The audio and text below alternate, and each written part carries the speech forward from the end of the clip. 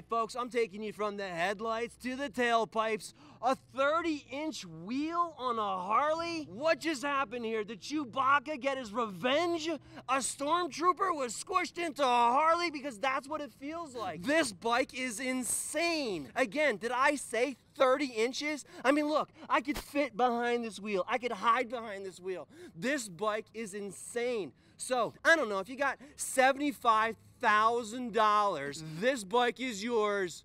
No, he won't sell it because he's still working on it. It's all stock on the inside. You got a great idea, keeping it stock so you can always go out and ride it, but you dress it up.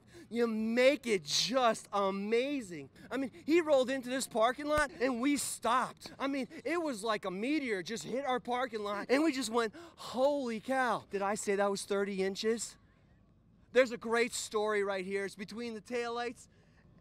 No, it's actually between the headlights and the tailpipes. I'll get that right for you guys every single time, or maybe not. But right now, the stories are awesome, aren't they? Thanks for tuning in. I'm Joshua here in Vegas.